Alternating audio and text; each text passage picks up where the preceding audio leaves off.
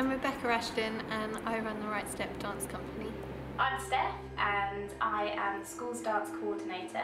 Hi, I'm Katie. I'm a level 1 teacher at the Right Step. So I'm Becca and I'm a level 2 TRS teacher. The Right Step Dance Company provides dance opportunities for people of any age and any ability. A particular day I perhaps would start in the office in the morning. Every Monday I go in and I work with Rebecca to make sure that we are on top of all the school's bookings and to make sure that we're telling lots of people about all the different things we do. I could then perhaps be off to a school to deliver a dance club, whether that be lunchtime or after school, and within that as well I could also be out to an active armchairs class. There's a lot of variety, travelling to lots of different places and interacting with lots of different people. A particular day at work would include teaching dance classes and working in the office as well.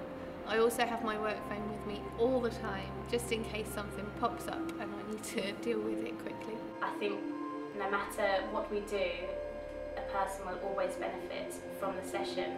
So whether that be from the fitness side of it, that they're moving, or whether that be in an emotional way that they are socially interacting with other people and with the teachers themselves, we can grow quite close bonds with our participants and really get to know each other. Well, it's enjoyment both for them and for me. And I think that's the best part, when you see that they're enjoying themselves.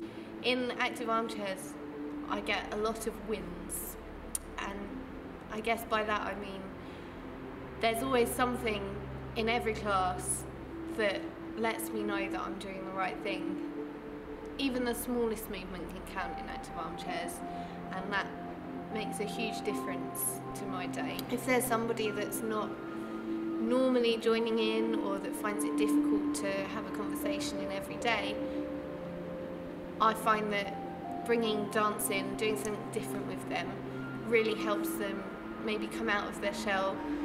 My passion, ultimately, it comes from dancing and the enjoyment that I get from dancing, but it's exacerbated on an extreme level when other people gain enjoyment from that as well. I absolutely love what I do, whether it's working with younger people, older people, or whether it's working with people the same age as myself.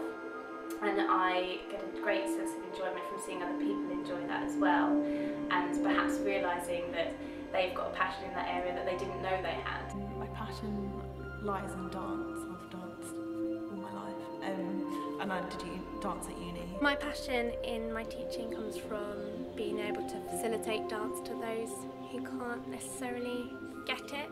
So I love going to the schools and the groups where the children are completely new to dance. We have over 20 dance teachers working for us now.